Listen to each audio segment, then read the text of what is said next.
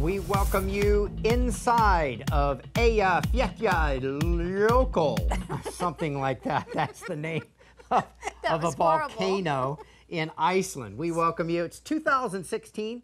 Laurie and I are bringing you an update on Iceland, okay? Iceland has a long Christian television history. Yes. Eric and his wife, Kristen, Eric Erickson, what a perfect name, by the way, to do Christian TV in Iceland.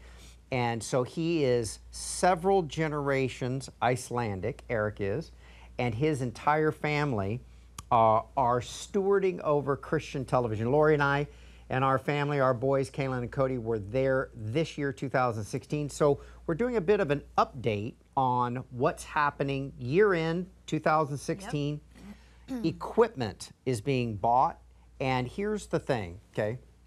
So back in the day, it was my dad, Paul Crouch, 1992, okay? Yes. And we started helping Eric get Christian television. We bought the most powerful transmitter that the island had ever had, okay?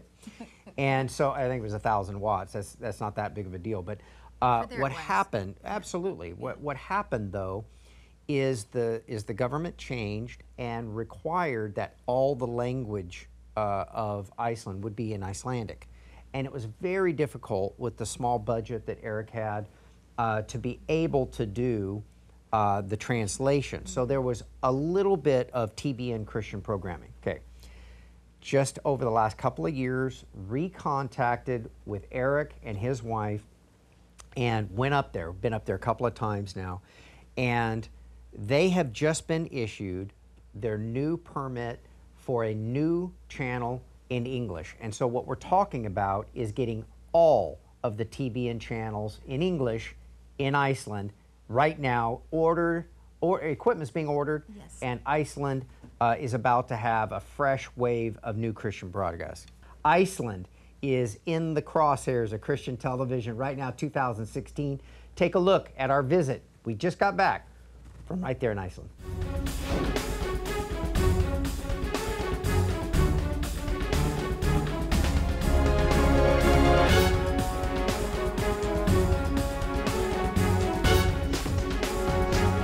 Welcome to summertime in Iceland. Eric Erickson, this is summer, isn't it? Yeah, this is summertime for me.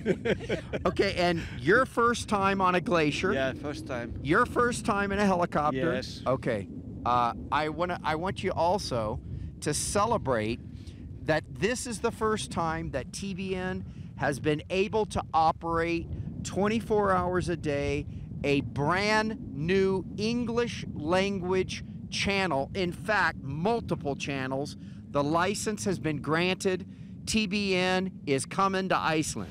Beautiful Iceland was settled by a combination of Viking explorers, Celts, Norwegians, and people from the British Isles in the late 9th century, and for 1,000 years remained under the rule of various Nordic European states.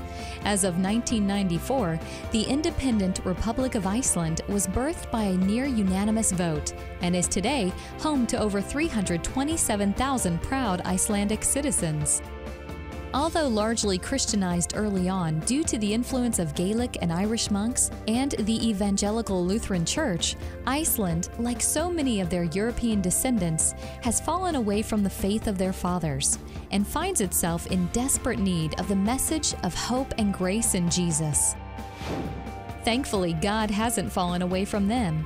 In the early 90s, the Lord called upon Eric Erickson to start a Christian television station with no experience or resources at his disposal. Through an amazing set of circumstances, the Lord would ultimately unite Eric with Paul Crouch, and the rest, as they say, is history. The TBN partners all over the world are celebrating the good news, a brand new transmitter, a brand new playout facility will be coming to Iceland to serve this part of the world. And then also, we're going to be able to help you with content for your channel that goes into Scandinavia by satellite. So a lot of really amazing new good news here in Iceland. It's a total breakthrough. It's a totally new day for us, you know, because We have been running now for 24 hours. Started with a small 10-volt transmitter, then it started to increase. And this is possible because God's people see the opportunity to reach new places where people don't know so much about the gospel.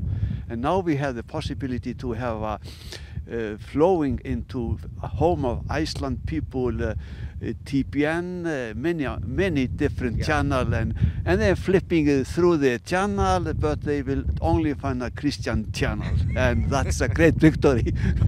You know, during this broadcast, we're going to tell you how this kind of started back in the day when Papa came to Iceland. And now they're going to be able to get a mux of TBN, the mother channel, the Hillsong channel, Smile of a Child, Juice. We're going to have it all on like one channel here, and so that's just going to be amazing. I feel like we should be staking a flag here. It feels like we're on top of the moon, and we should be putting a TBN flag or some kind of a flag, you know, to see this kind of stuff. Again, we're standing on a glacier. I don't think I've ever stood on a glacier before. No. This could be the moon, except I don't think the moon gets snow. But, you know, when you hear about the earth is the Lord's and the fullness thereof and all they that dwell therein, there's nothing like a place like this to remind you this is God's country. This is the faithfulness of you just staying put, getting your vision accomplished here, TBN coming alongside of you, the partners of TBN coming alongside to help the vision of Christian TV for this part of the world. So, from top of a glacier in the summertime, this is a place in the world where the tectonic plates of Europe and North America collide. This is the only place they can be seen, and we're standing on top of a volcano, a glacier, right here in Iceland, celebrating the good news. Multiple channels soon on the air right here in Iceland.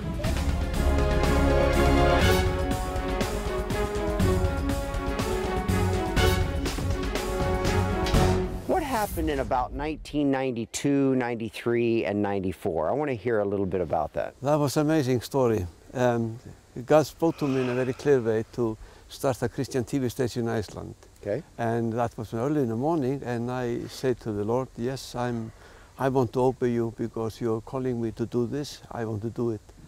And at that time I had nothing, but the Lord instructed me, just go and pray, and I will show you how to do it step by step. And of course my wife, she woke up, and I told her, you know, the Lord spoke to me to start a Christian TV station. What'd she said no. No, she said no. She said, be very carefully. Are you sure? Yes, I'm sure. I knew that. Wow. And so Eric started to pray, seeking the Lord on how to carry out this seemingly impossible mission.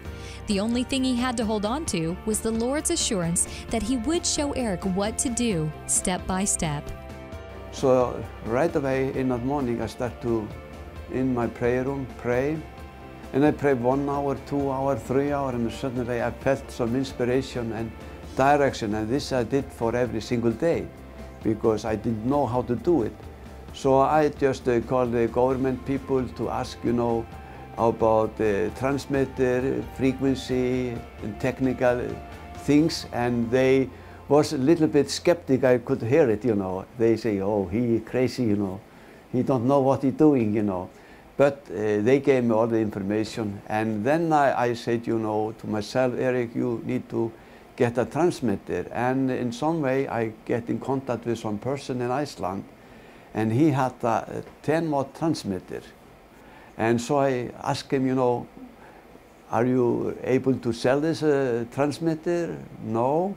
We maybe can rent this transmitter to you. And I felt that was even better, you know, because I don't have the fund, you know, to pay cash. So he said, you know, call me a week later, you know. I did, and they said, you know, yes, we had decided we want to rent you this transmitter.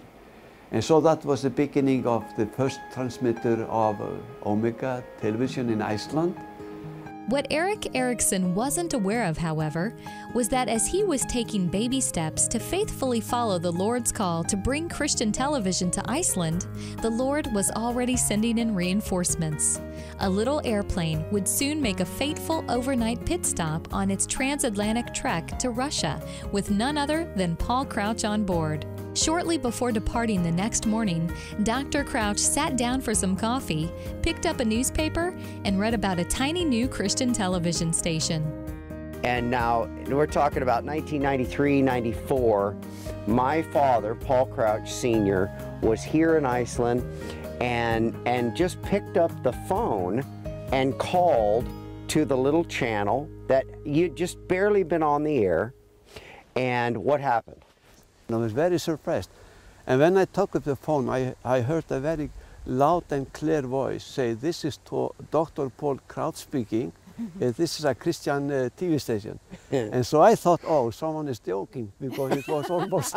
You thought somebody was joking? Yeah.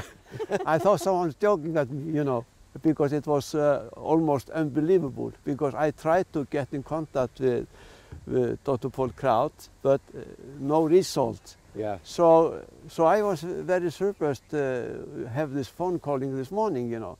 Then he said, you know, I am in Keflavik, I am on my way to Russia. Yeah. I have information in my hand. While we were there, Norm Ugert, our attorney and board member, just happened to pick up a newspaper, just lying on the little, you know, coffee shop table, and he said, "Paul, look at this. Christian television created.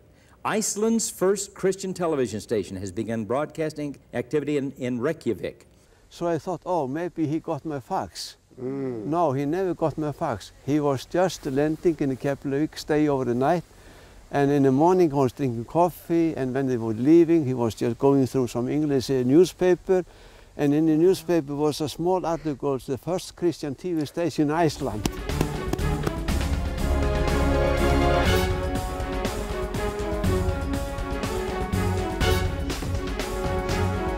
Our journey today takes us, of all places in the world, to the frozen shores of Iceland.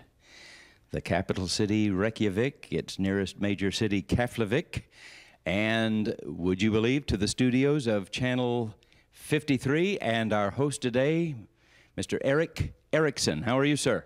Very fine, thank you. Very happy to have you in Iceland.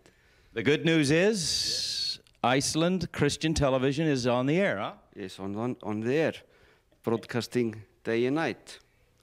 24 hours a day already? Yes, already, yes, reaching the people in Iceland for the first time. Well, now, what we are seeing here, dear friends, I think is a very, very basic television studio. I see at least one camera, a desk, a couple of curtains, in fact, shades of 111 West Dyer Road in the early days of Trinity Broadcasting that I have just been writing about.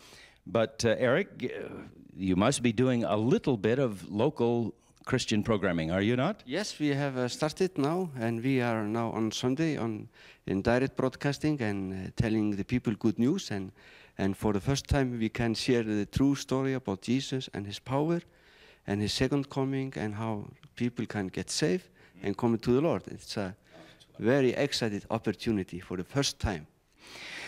Eric, show me one more thing. I see another map on the wall over here, and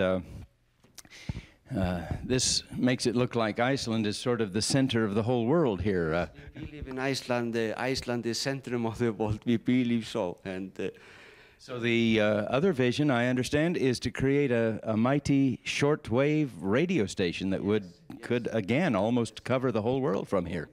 And from Iceland, I know Ben Miller, our director of engineering, says that this is an ideal spot to hit Europe and even the Middle East over here with a powerful radio signal right into the heart of Jerusalem and the Israel and all of the Middle East, as well, of course, as all of Europe and even parts of Africa. And I have been praying many times, Lord, how many transmitters are we going to use and how big they are going to be and like that. So I just have believe a word from the Lord that we shall have a 4 superpower transmitter Mark, Lucas, John, and name them like the gospel. And we shall broadcast in all four directions and reaching the whole world for the Lord Jesus Christ. Though Paul Crouch would have to continue on to other obligations in Russia, he didn't forget about the people of Iceland. Approximately 1 month later, Dr. Crouch would send TBN Director of Engineering Ben Miller back to the island nation, along with a brand new transmitter. Overnight, Omega TV went from 10 watts to 1,000 watts and signed on to the most powerful station in the entire country.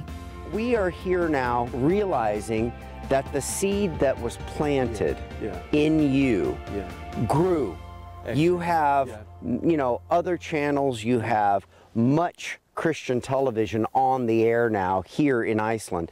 And so what I want to tell the partners, you know, 2016, that we planted, the partners of TBN planted a seed with Eric Erickson, Omega TV right here, and many years later we come back and understand that there are no longer seeds here, but a big fruit-bearing tree exists.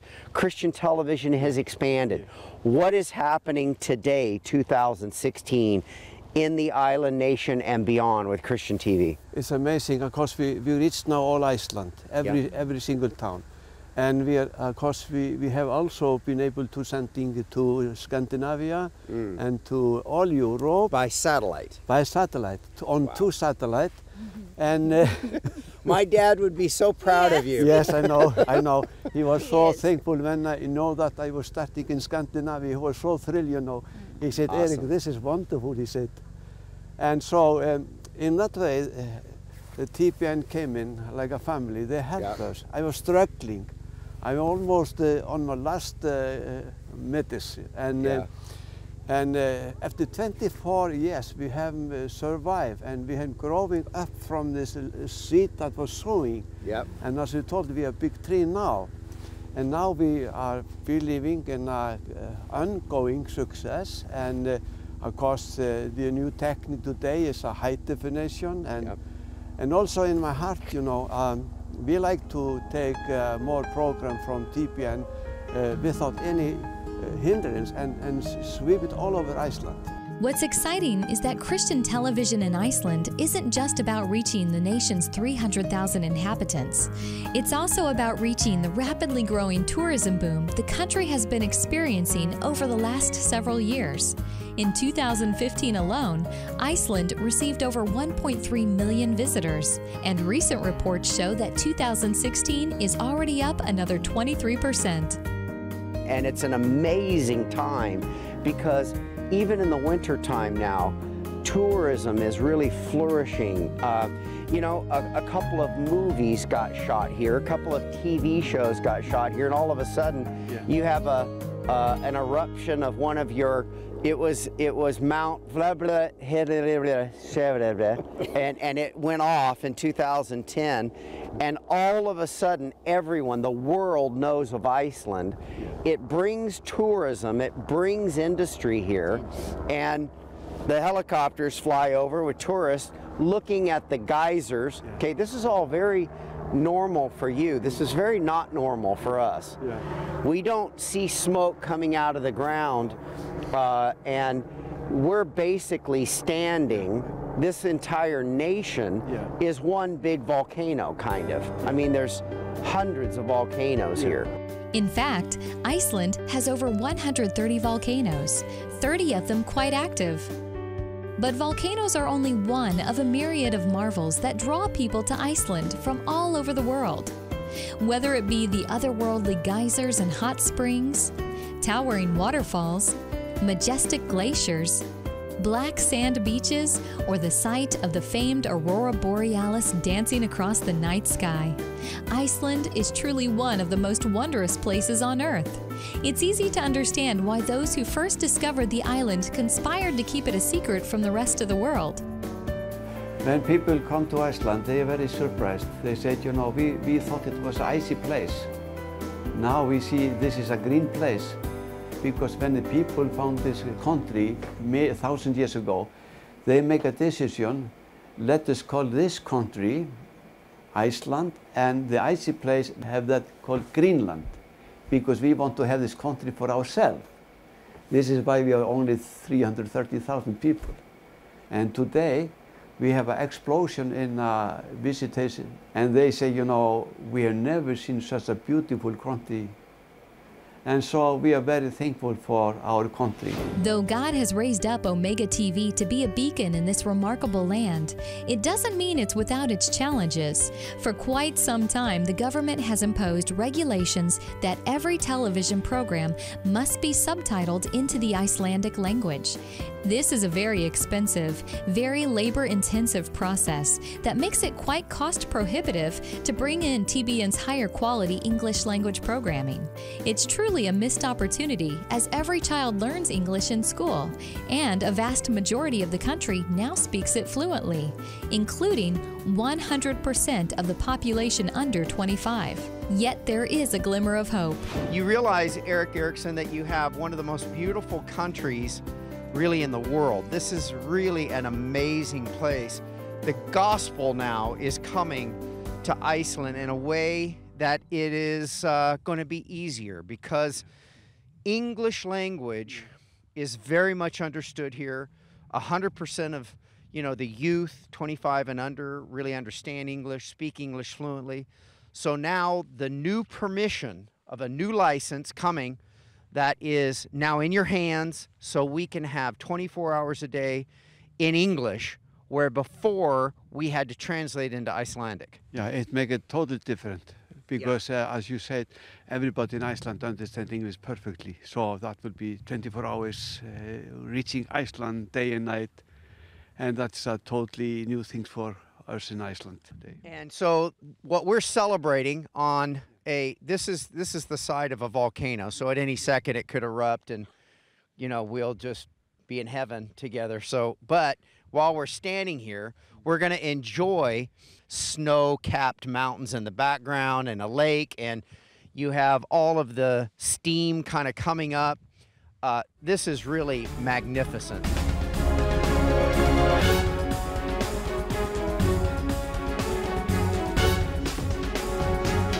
Our playout system is quite old. We need a high-definition playout for 4 channel. Okay. And we need some encoder to take the program from the playout system and take it to the cable. Yep.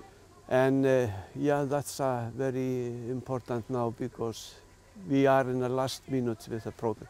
Okay. With the playout system. Okay, so when you say you're in the last minutes, that means you have an old piece of equipment that's about to die. Yeah, Okay, almost. Gonna croak. It can happen anytime. Okay. It's gonna freeze to death, I think.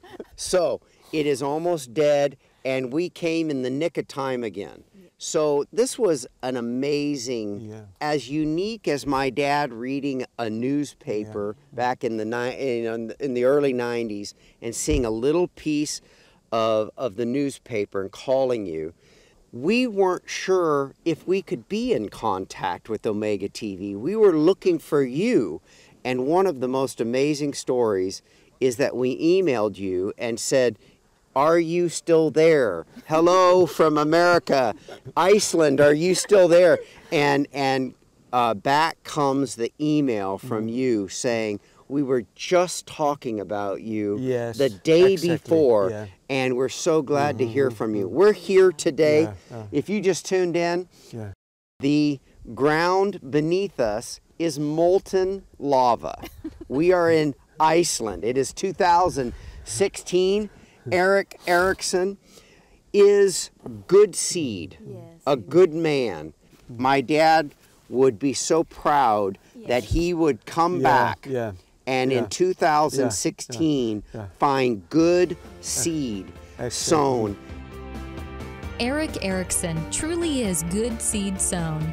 Coming from many generations of Icelandic people who raised horses and worked the land, Eric heard the voice of the Lord to step in a new direction and, with the help of TBN, planted one 1,000-watt transmitter that 20 years later has grown into satellites and an impactful presence in every city in the country. Today, the people of Iceland are getting Christian television because Eric Erickson proved faithful over little, and so the Lord has made him a steward over much. Just day before you contact me, you're praying my wife together, you know, and I told her, you know, it would be wonderful to have a TPN coming again, you know, that we can flow, you know. And we contacted you the next day. Next day, you know wow. what? The cool thing about this is that the sovereignty of God is so That's awesome. precious, and He's so faithful that Papa would do what He did. We do now what we're doing. We're here for you, and God is good. This morning I was walking around out in the snow, and the scripture and the whole earth is full of His goodness and His glory covers the earth. That was just rolling around in my spirit this morning. That's what's happening right here in Iceland, and I believe that this is the perfect timing, perfect place for God to do something great and powerful. I feel that I am in a TPN family. I'm thankful for the people that are supporting TPN. Think about supporting Iceland, and when we just got the high-power transmitter, we didn't only see the high-power transmitter, we saw thousands of people behind this high-power transmitter. Everybody was sowing seed, and the result is wonderful. Salvation, healing, powerful outreach of the good news in Iceland through this powerful network. And I'm so thankful for TPN, the partners, and I'm so thankful for Matt Crouch and his wife. Now he's carrying on the same vision faithfully. So I say, you know, we have to really be thankful for what God has done through these people, because this is not easy task to run huge network that is sending the good news around the world, day and night, in mostly all the countries of the world. So I say thank you so much, dear partner of TPN. I am in your family, you are in my family, we just are like one people. And I'm very thankful. I say, may God continue to bless you and reward you 100 times in this life and life to come, because that's a promise in the Bible. Jesus said, you know, whosoever sacrifice for me or for the gospel's sake will get it 100 times in this life and life to come as well. Thank you and God bless you. It's 2016, we're in Iceland, and Christian TV is still on the air through Omega TV, and it's awesome. It's amazing. In the 43-year history of Trinity Broadcasting, how many seeds were planted by the partners of TBN around the world that when we've come back years later, we didn't find seeds in the ground still. We found full-grown trees that were bearing fruit, good seed, good foundations, good people, strong people, people that don't even get cold. His hand is just, it's just hot. His hand is hot. Walmart. It is Iceland. It is 2016, and we have Christian television on the air through Omega TV. So, as my dad would say, he probably did this with you when he did the rolling. So, from Reykjavik, capital city of Iceland. Goodbye. God love you, we love you, and remember, let everything that has breath. Allir þeir sem hafa andardrátt lofi Drottin.